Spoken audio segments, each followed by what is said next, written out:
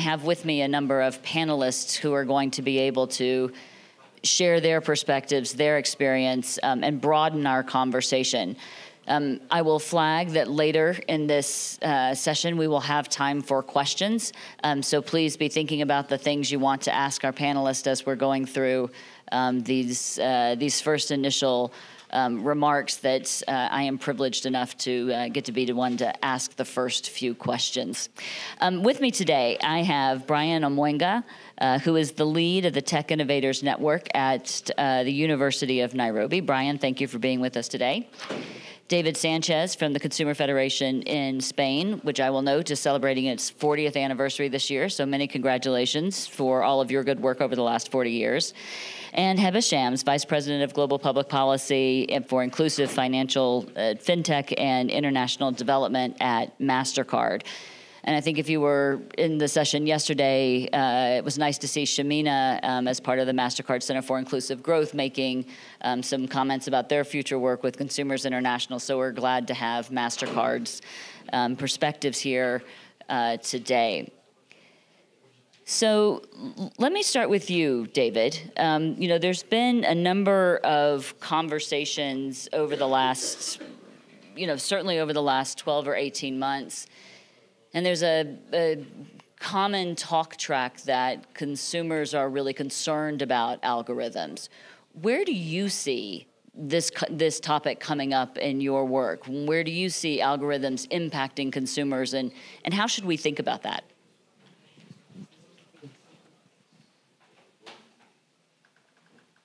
Now, okay. Thanks a lot. There's a lot of conversation around algorithms, and because they are already having an impact in the consumer's life and in the way we relate with markets and in our daily lives.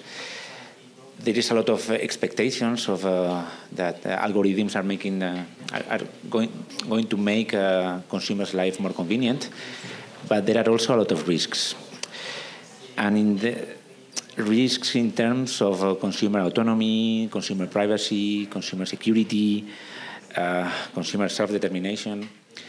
And we have already some evidence of some impacts over consumers, no? When it comes to racial discrimination in predictive policing, when it comes on social media recommendations or suppression of certain content of minorities, like LGBT community, or we see how some recommender systems of content are using vulnerabilities of individuals that are exacerbating problems like eating disorders or anxiety. So there is a lot of worry and concern, mainly by media, because one of the things that we are struggling against when media is asking us, like, are consumers putting a lot of complaints related to algorithms? It's like, and we say no, because they don't know. When the decision taking was taken by an algorithm. So we are lacking transparency. We're lacking many things that we're going to discuss, but especially transparency to know if your insurance has been rejected by an algorithm or by a human decision, or how can we really claim, put a claim for the harm that is caused by to consumers. Thank you. It is interesting to think about how consumers, what the research shows about what consumers think about algorithms versus what the media portrays. And I don't know that it's as clear cut as we think it is, that it is perhaps more nuanced, but we'll put a pin in that topic for perhaps later. Heba, a global organization like MasterCard could not service the billions of consumers that you service and do the work that you do without relying on very sophisticated computer networks and algorithms to help make decisions. But you also have to keep those consumers satisfied with your products and services. How does MasterCard think about and gauge where consumer interests are, where their concerns are, and address those from a corporate perspective? Thank you, Lauren.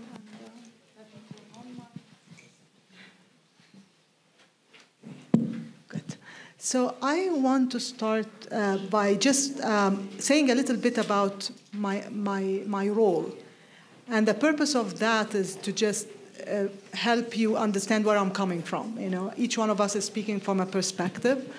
And I'm here, I have a slightly complex hat that I'm wearing.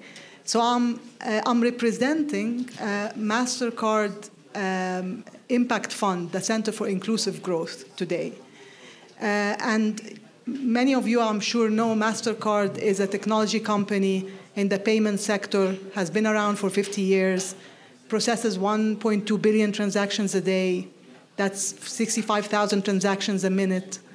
And we power governments and businesses, and ultimately consumers benefit from our products and solutions. The Center for Inclusive Growth is MasterCard Impact Fund, and its purpose is to promote economic development and inclusive finance and inclusive technology by combining MasterCard, the company, the assets of the company itself in the form of data science and technology, with the management of the impact fund that MasterCard has put aside. So it has this dual hat. And I come to this event representing the Center for Inclusive Growth. But my everyday job is really public policy, and I lead engagement with international organizations because my background is 15 years in international development. So that's why I just want you to understand where I come from so you interpret my perspective accordingly.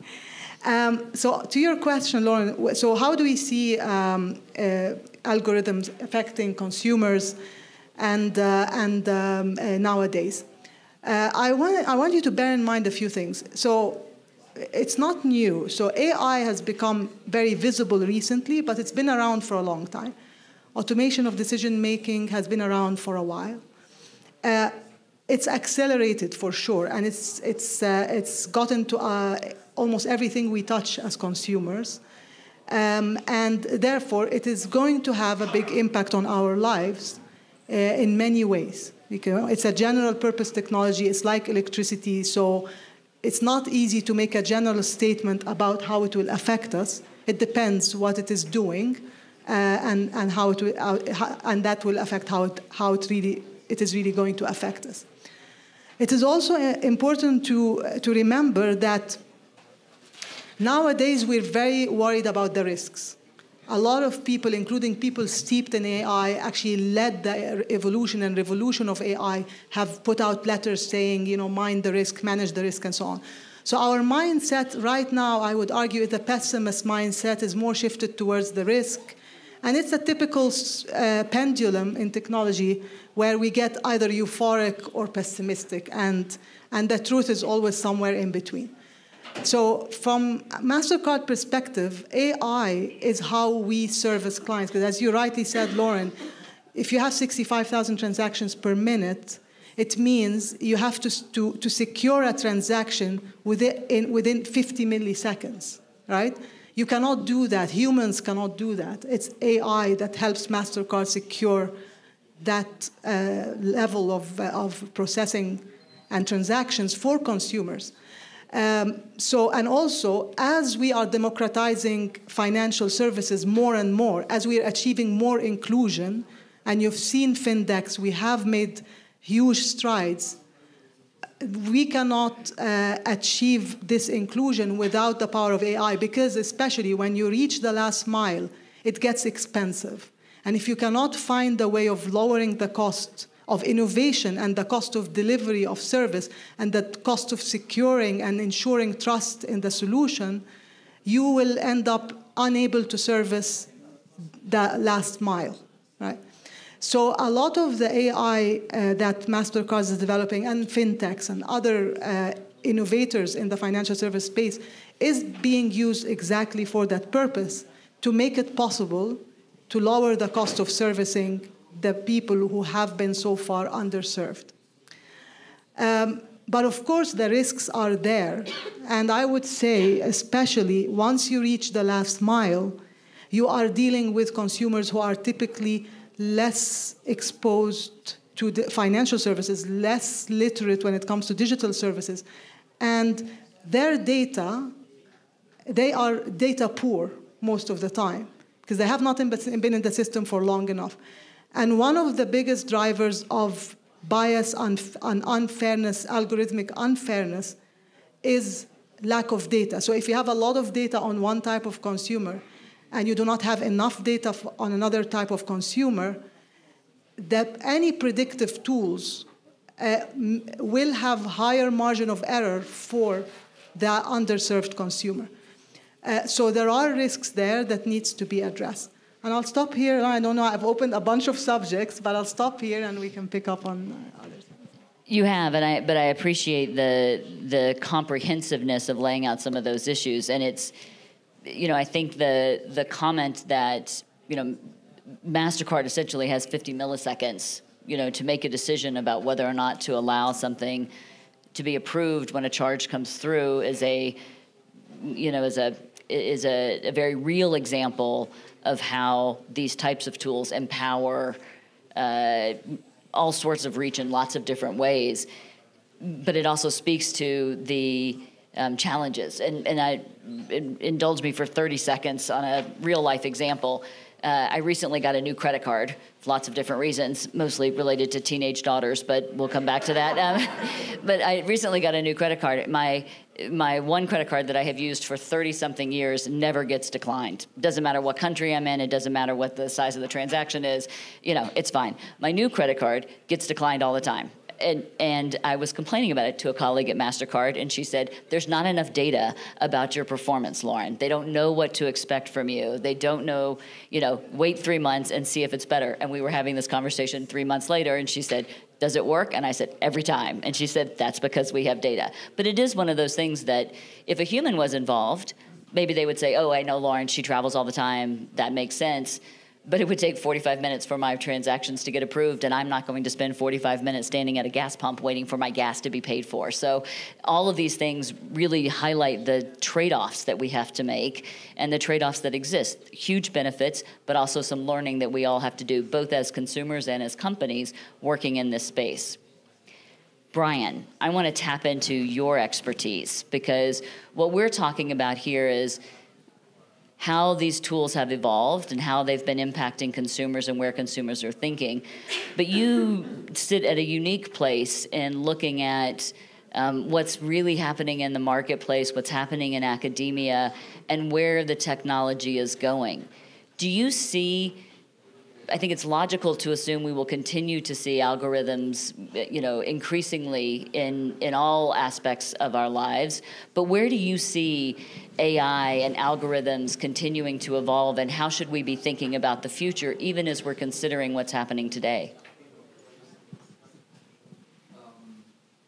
Thank you. It's actually a very interesting question.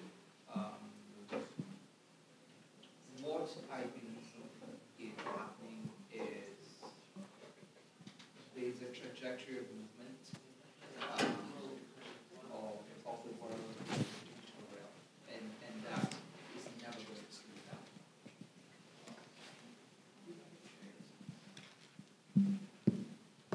All right, sorry for that. So as I was just mentioning that there's a trajectory of movement into the digital world, and that is not going to slow down. The actual reality that we're living with here in Kenya is, for instance, a declaration from the incoming president to have all government services digitized. And he actually had a target for that. He said 5,000. And from the latest, I think it was this week's report, the cabinet secretary in charge of that has said that they've been able to achieve 12,000 services. So in reality, what we call digital transformation of society is going to happen. And it's actually going to happen at a much, much higher accelerated rate. And unfortunately, what we might see is a lot of the broken systems within the physical world are going to be replicated and possibly even further entrenched into the digital world. right? But for me, I would want to look at it from a very generic technology stack kind of way. So you're definitely looking at three things in terms of divide, right? Now, the biggest divide that has always been under discussion is a divide of access. And whenever you talk about digital divide, everyone has been, oh, guys need to have access and all that, right? And there's been an absolute ignorance on two very important things within the digital stack. One of them is data. And Heba has actually touched on this. And the fact that there has not been good data is going to replicate itself into the digital world. And the effects of it are very clear in the fintech example. But there are bigger effects of it even in language, right? Then the second bit, which is interesting, which is actually what we're discussing, are the applications, the actual algorithms that now use the data and sit on the infrastructure. The entire movement and involvement of the algorithms also involves the coder himself. So, of course, there's coded bias as well. But beyond that, when you're looking at bias, you're definitely looking at bias from before the coding starts. So what are the inputs into this coding process? There's coding that is going to go into the algorithm itself. So there's bias that might be coded straight into the algorithm. And then, of course, there's the eventual interpretation of it. And I think what we've been seeing, based on what Sanchez has been saying, is you probably have recommendation systems that a lot of users get very, very, I would say, lazy about. So it's supposed to be a recommender, but all of a sudden it's the decision maker, right? Simply because, that's how it's always been. I was brought in and I was told, hey, this system is supposed to help you make decisions. It's supposed to help you make decisions. But all of a sudden, it's making all the decisions. So to cut a long story short, direct answer to your question is the risk is going to increase as everything goes online, as everything goes into the digital world. And a lot of that risk is around this journey of digital transformation, pre-coding, at coding, and actually after. So that essentially is, I'll give an example of myself. So that's kind of what I'm trying to work on with developer communities. But that's, I think, another conversation. All right. Thank you. It's always helpful to think about through the development process what decisions are made at what stage, because those become the points of inflection where we can mitigate or improve systems that exist.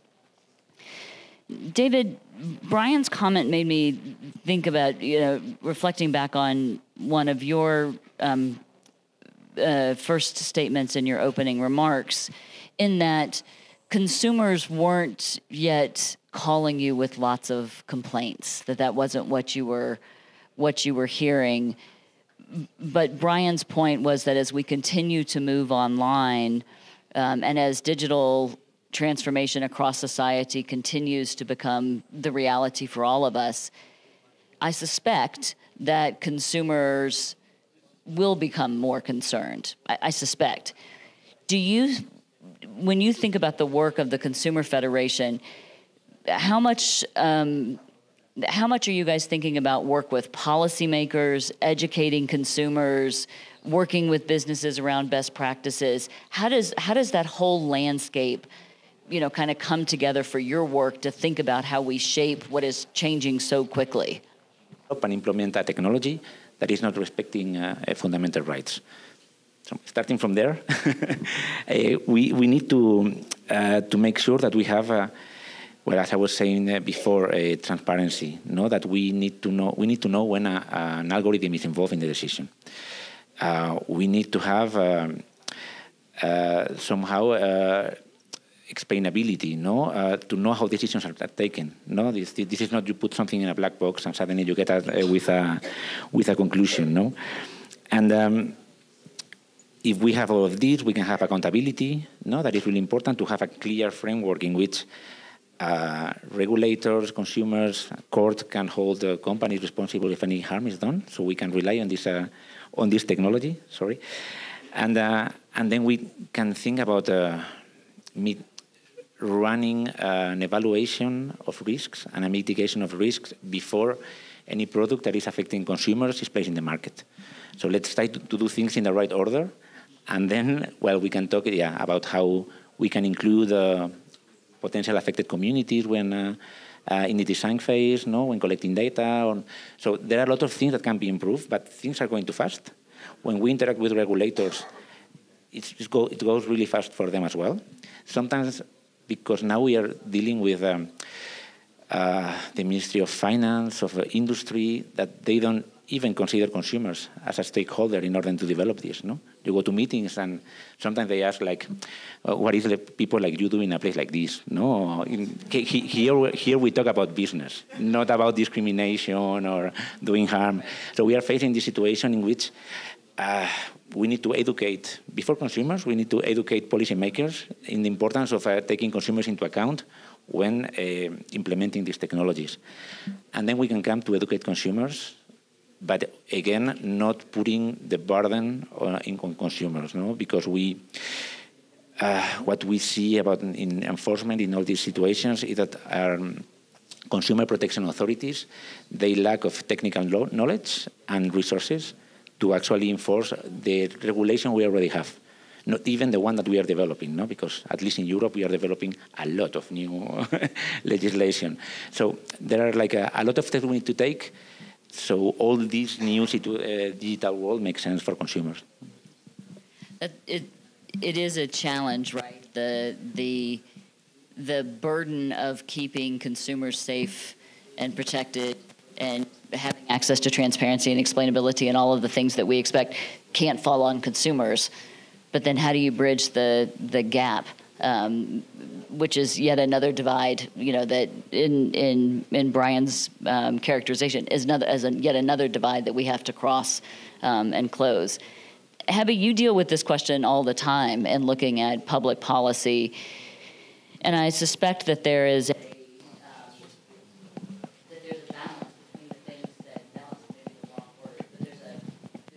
MasterCard is doing internally from a corporate perspective to make sure that what you're doing is explainable and transparent and consumable and feels accessible to your consumers and your customers, and at the same time working with policymakers to make sure that the rules and regulations that they are thinking about are in fact timely and not regulating on technology 3 generations prior and not harming innovation in the future. What are some of the things that MasterCard has done to try and, as one of the companies really leaning into this space, what are some of the things that you have done from a corporate perspective, and how are you working with policymakers to try and make sure that rules that they are considering do include the voice of your customers and consumers? So let me start by saying what we do internally. What MasterCard does internally to ensure that AI is human-centric. So MasterCard has had for several years now data responsibility principles, which are based on a core principles that it's your data, you own it, you should benefit from it, and you should also know how it is being used and have the opportunity to control that. And the data principles include privacy, security, integrity, and accountability, and so on. We have to remember that AI is about algorithms that are trained on data. So the core of whatever fair, algorithmic fairness or unbiased or any good outcome that we want to achieve for AI is directly linked to the question of data and how we handle it and so on. So within MasterCard, so we built on the data responsibility principle to create the AI responsible AI principles, which also include privacy, cybersecurity, integrity, accountability, transparency. And then we created a governance framework around that. So within each team, there is an AI. Like AI products have AI team, governance have AI team, privacy has AI team. But then we connected everybody with an AI governance council that brings all these together to consider any decision and any AI-powered product before deployment, any AI use case before deployment. The process of developing and deploying AI involves standard, and then solution, and then scale. So there is a set of principles that drive. There is a governance framework, and then there is a process that allows for all these pieces to interact. And I think, I've heard in both your statements a question, like, is it the companies that should lead with the standards, or is it the regulator, or, and I think, considering the speed that this technology is moving at, I think it's impossible to say who should, we should agree on what we're trying to achieve. We should agree on the human-centric objective, and each has to do their part. And definitely the companies and the other players who are developing AI are in the front line, and they know most about what goes into the black box. So the responsibility starts there, and that's what MasterCard feels, and that's why this whole process and system goes into it. Also, for regulators and so on, and I heard that from, I was at the IMF World Bank annual meetings in Marrakesh, and I heard that on a panel coming from a representative from the legal department of the IMF, and her advice was, you should not try to create, and she was talking about another technological development, not AI, but you should not try to create comprehensive laws. You should start creating, specific interventions in existing laws to address things as we learn about them and so on. And so when we do have privacy laws and privacy standards and privacy initiatives that are directly relevant, and we can start with those and adapt those, definitely MasterCard is not taking a wait-and-see strategy. Innovation cannot take this approach, but it's taking upon itself the responsibility of being driven by a human-centric principle and creating internal systems to make that possible. Yeah, it is. I appreciate those comments in that sense of it's also very hard to regulate a general purpose technology for every scenario in which it might be used. Brian, before we turn to the audience questions, I do want to ask you, you sit at the nexus of innovation, here in Nairobi, which, has built this very rich culture around innovation and technology here. Do you see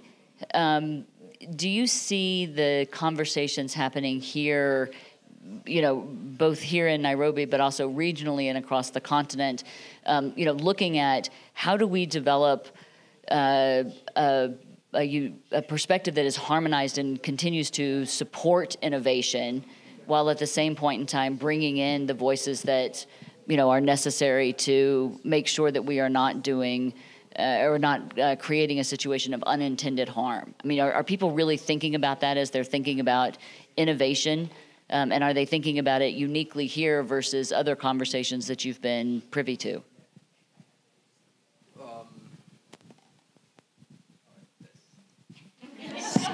Oh, there, he's back. Well, it's a loaded question. So I'll approach it in two perspectives. All right. The first perspective, of course, is the perspective of just how practical is it, and the way I always look at it is, technology and technological capabilities always go pretty fast. I think that's the current situation with AI. We're trying to catch up with what the technology can do. So fast goes the technology cycle, then comes a kind of a cognitive cycle where we're all asking ourselves, what can this tech do, right? And at that stage now, things start getting a bit interesting because the risks also start becoming quite clear. So then what follows immediately after that is the innovative cycle. So people start building things as they start understanding the technology, starting coming up with new ideas. And a couple of innovators will strike gold. So then what happens is then you have a commercial cycle that very quickly follows your innovative cycle. Then what typically happens there is a question of justice and fairness. And what we've been finding out now is that policy starts catching up with everything else, right? Unfortunately, with the issue of AI,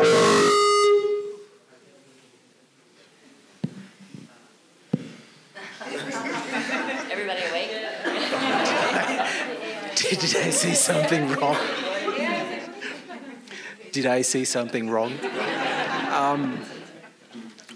Anyway, so for me, within the world of AI, all this seems to be very hyper-accelerated. It's like all happening at the same time. You're finding out what the tech can do. Products are coming out, they're being churned out. As of February, when ChatGPT-4 went public, it's just been mayhem. The last 1 month, there's been upheavals in a company, mainly because there's been conversations about basically commercial. Let's face it. So that's one of the areas where I think we might need to figure things out well. Within our setting, within Nairobi, which is very interesting, is Nairobi has typically, and Kenya in general, because of something called M-Pesa, they've typically been, I would almost call it, they have a good risk appetite for technology.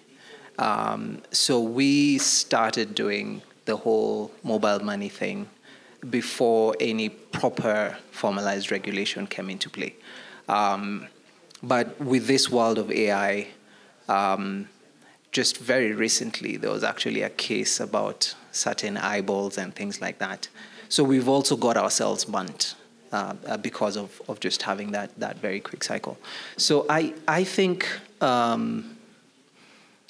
something needs to be done in that conversation and in that continuum to see how the technology capabilities can actually be accompanied by fairly adaptive regulation and fairly adaptive policy, whether it's farm doctrine or it's something that is more communal in terms of, hey, the guys working on the tech need to have some level of ethics. Well, that's a continuous conversation. That's number one. The second point that I think you're bringing up in terms of Nairobi, the region, the continent, and globally, I've always kept asking myself this question. Is technology cultural appropriation?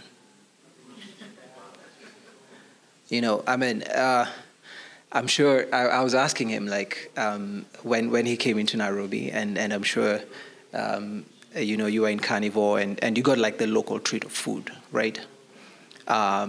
What's that experience compared to McDonald's and KFC, which is the same the world over? I'm sure from Spain, if I go there, you would prefer paella. You would prefer, some Spanish cuisine.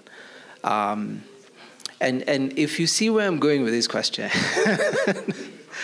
you'll realize that a lot of these problems have come because of big tech. Because of big tech attempting to understand and to appropriate cultures. And they end up having to contend with this problem. Sorry, Heba, I'm not aiming at you. but you end up seeing that big tech creates certain patterns at global level and assume that becomes a language at a local level. Or when they attempt to go to that local level, they then discover that transformation journey is immature. So I don't have the data, I even don't have the local developers who can create the algorithms the way the locals understand them, right? So I happen to be a very big proponent for local innovators and ensuring that local innovators get empowered. But it's cutthroat business, it's economics, it's cash. And I'm wondering if we're actually, at these lagging indicators, right? Where does the problem really lie? Is it in the algorithmic bias or is it in the approach to technology? Yes.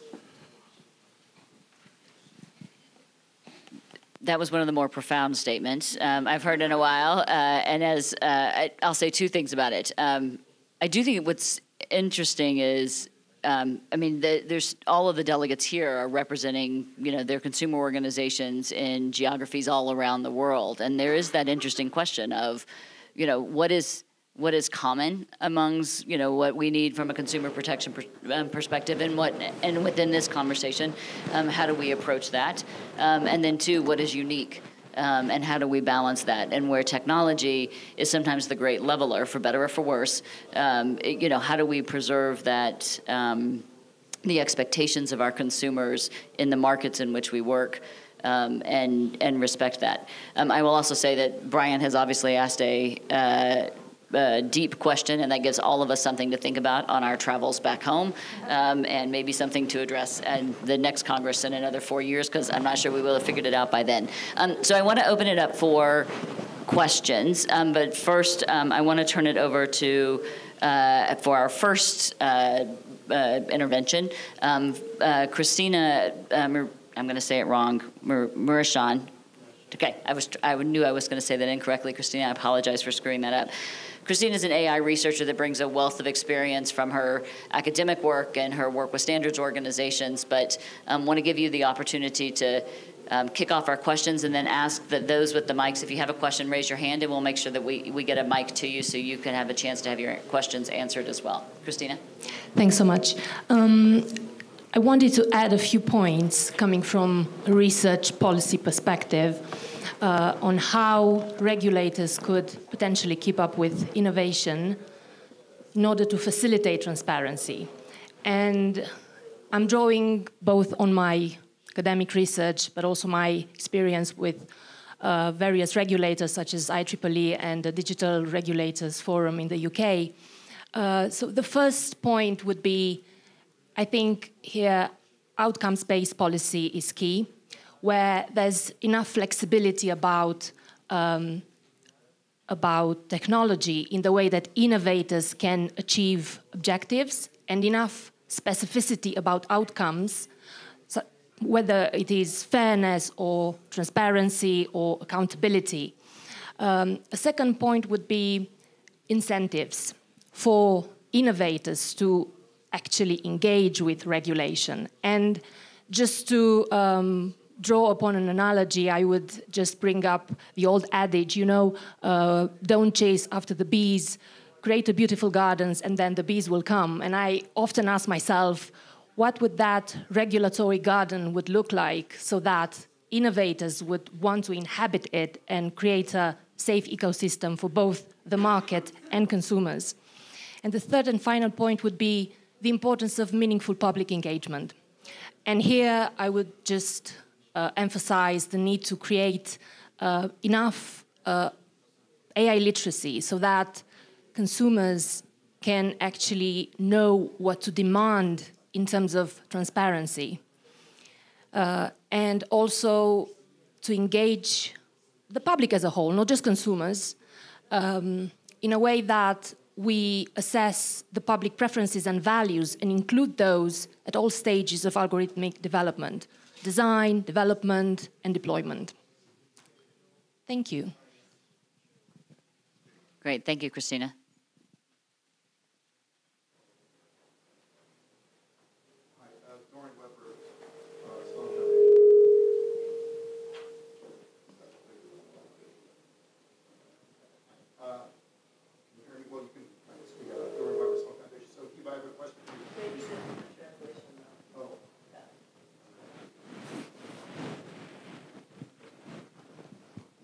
Thank you. Okay, now you can hear me. Hiba, like you're sitting up there representing a multinational, multi-billion-dollar corporate giant, and what I'm hearing from you, a cynic might say, is we want more data, and I think you guys have enough data as it is, and we don't want comprehensive legislation. So convince me not to be cynical about why you're not doing more. And Lauren, I had the same experience as you. When I wanted to pay for my Visa here, $55, my credit card was denied, and it screwed me up, and I went through a whole, and then I booked something for another $60, denied again. I called up, and it wasn't MasterCard, it was Visa, and I said, you guys, I'm going to be coming to Kenya for 5 days. You reject me again, I'm going to get rid of your credit card, and I'm going to get a new credit card. This is bullshit. You know, you have enough. You should be able to know who we are. I think you do know who we are, and so I don't think you have the consumer, best interest at heart, or convince me that you do, and that Consumer International shouldn't start its own credit card where we will have more data protection and we won't have to give up all this information. So you understand where I'm coming from. Okay.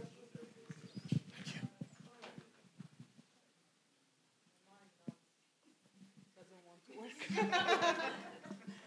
Didn't like the question. Okay. All right. So I break it into two parts. The first part is what the point I made about comprehensive legislation. Why did I say it's not a good idea? And the second part was relating to that we want more data, and that we really don't have consumer interest at heart. It's just like we're like ferocious consumers of data. Right? Did I get your two questions right? Okay. Yeah. So when I said the point about the comprehensive law, I was quoting a lawyer from the IMF who was talking about a different technology. And honestly, my hats are very complicated. My background is academic, and I used to do that type of work of research. Like my DNA is academic because I left it years ago. And I was really talking about approaches to legislation. So I wouldn't call that a MasterCard position. I was just saying, we don't know the technology. There is so much we don't know. And there is a tendency in certain countries, actually, not all. My country of origin is Egypt, and we're a civil code country. We love to do codes. We love to look at things and just organize them once and for all. So that's the point I was making. It wasn't really the position of MasterCard that let's not do comprehensive law. It was more of a perspective on what is better when you don't know the full phenomenon. And actually, you will be more effective at bringing implementable regulations to life if you go surgical and use your existing legal framework and enhance it with what you know as you get to know it and act upon it. So it's just an easier way and faster way of dealing with a fast-moving phenomena as a legislator. So please don't take it as a MasterCard position. I actually have to check with our legal department on whether this is their position or not. But the one thing that is a MasterCard position is that we do not wait for the law to happen to start innovating. We set the right standards. We regulate our own people internally with the risks we understand, and we move with, and then we deal. Of course, we are very challenged at the moment because of the fragmentation in the digital space. And for companies, big and small, if you're dealing with multiple markets and each market has a different position, it makes regulatory compliance costs very high and regulatory risk very high. So it is very challenging at the moment because of this fragmentation trend. So on whether we really have the consumer at heart or not. So I will say this. MasterCard is a 50-year-old company. It comes from a different time. Yeah? At that different time, the world was slower and legal principles were very strong. So actually, the company's DNA comes from that like slower, more deliberate age. And I joined the company 4 years ago, and I was surprised by that. You know. That it's still, for example, it's not true that we collect all this data. Actually, when you use your card, MasterCard only knows, and I assume that's the same for others, only knows that where you use your card, the code of the merchant, and how much you paid. They don't know what you bought. That data is not retained because our data principles have a basic principle, which is you only collect the data you need to execute what the consumer expects. And the consumer expects the transactions to be processed and the money to be transmitted, and so that they can take their goods or services. So this need, we just collect what we need to execute what the consumer expects is a core principle. So it's data minimization principle. So I hope that convinces you. We're not just like. You don't provide the data to any third parties. Provide the data to third parties. I don't want to speak to that, but our data is very, no, it's not, please don't take it as a cynical. The reason I don't want to get into the nitty-gritty is that I am not a privacy lawyer, I know, and I'll happily provide that perspective. But I can tell you this, I'm on the policy side, and it is a nightmare to try to share our data with anyone. Yeah. It's a nightmare. You know, our data restrictions are unbelievable. So I would be very surprised. The reason I want to say blanket, we never, because I don't want to say, I can't say that. It wouldn't be accurate. But I'll be happy to give you more nuanced answer, but I have to request it. But I can tell you it's very, very difficult to get MasterCard data.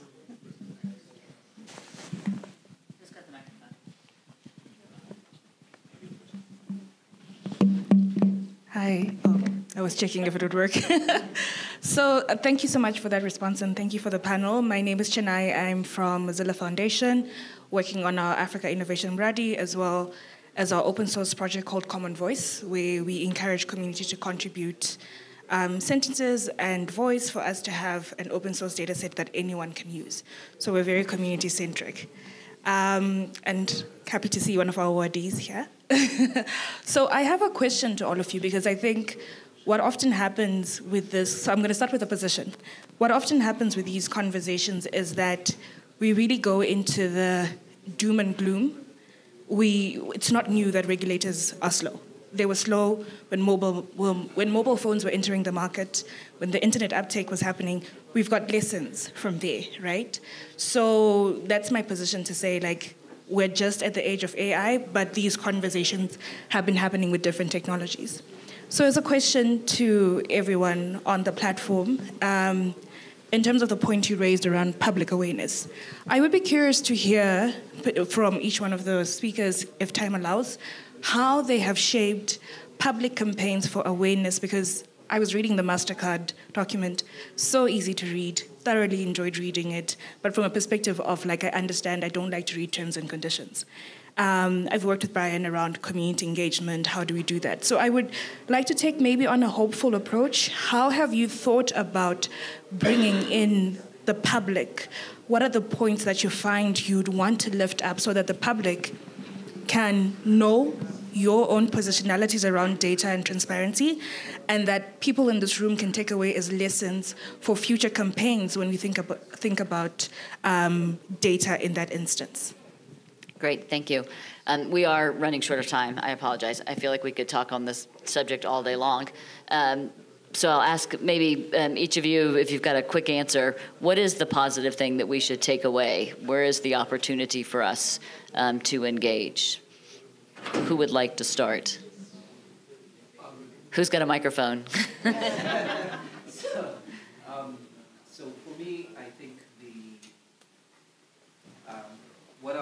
what I'll say is you've actually answered. You've answered your question, because for me it's community. I would actually really encourage deep community engagement, simply because community engagement is your exhibit of local big tech. It's a number of many brains put together that has the capability of wrapping around a fairly big question. So the question of how the community is constituted is a different issue. But I think a community-based approach to look at regulation and policy is something that needs to be explored. Yeah, so for us, our approach is what we are engaging with other civil society groups with whom we haven't spoken so much before. So we are talking with groups working on digital rights, groups working against discrimination, with unions as well. So we are moving into some policy topics that we were not touching before, or we have invested much more resources in standardization, no? And we had a conversation this morning about how important it's going to be standards to develop all this, and how they are lacking of public participation and consumer engagement, no? Or resources or willingness to involve consumers in it. So we are taking this approach, and all together with this coalition, we are asking for legislation, no?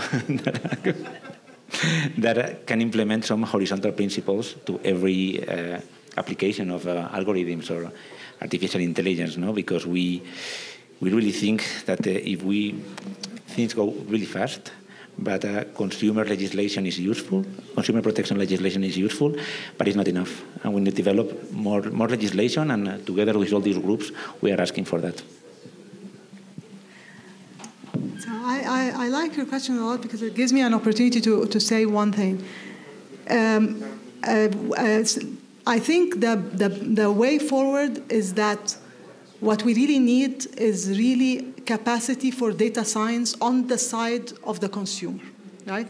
Not the consumer, him or herself, but the organizations that represent and advocate for the consumer need to really have strong data science capacity to be able to analyze and be on par with the producers of AI solutions and predictive AI and so on, and to be able to challenge what comes out of that.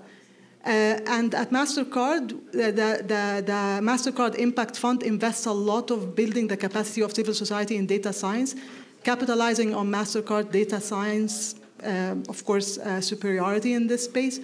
And also, I'm very happy, and I want to reference the initiative, that program that we're launching with Consumer International. It was announced yesterday, and its focus is exactly on that, on working on both what you said and on what you're asking, on building on working with Consumer International Organization to see if consumer advocacy and consumer protection laws are fit for purpose, considering new technologies, new platform, emerging technologies, and how can we empower or help partner and empower with what we know, what we have, the consumer movement to catch up with all of these new developments.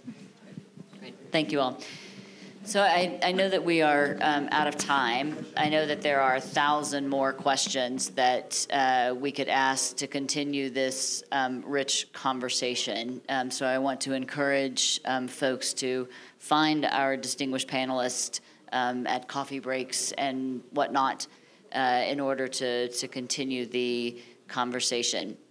I will also say my organization, which has been around for a while, has about 30,000 volunteers that are data scientists and AI specialists around the world in 196 different countries, so probably most everybody in this room. And if you would like some assistance in finding volunteers who would be willing to help lean into help your organizations think about data science and AI, it's one of the things that we may be able to help with, and certainly willing to continue that conversation. Thank you all for your time today. Let's give our panelists a round of applause. And many Many thanks to CI for hosting this important conversation.